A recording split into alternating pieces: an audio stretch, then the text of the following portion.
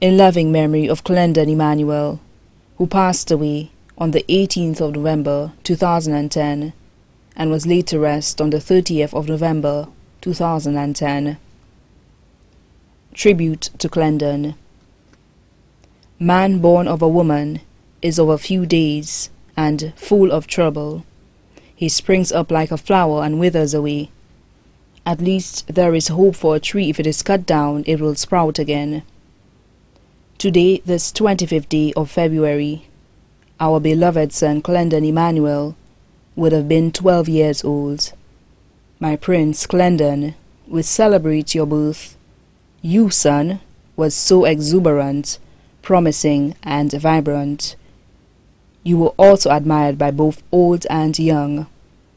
The discipline you exemplified was all a parent would look forward to. Ever since you left us, the family chain is left broken. Though you were a child, you were a strong link in the family chain. During your short time with us, you demonstrated what love is. I can still recollect your theme, your famous words to me, "I love you." These words were said with a bright smile. Whilst at school, you were a peacemaker amongst your peers. At home, you were the current that stimulated the family. Your personality and the respect shown to adults was admirable. It was just unfortunate your passing away was so soon.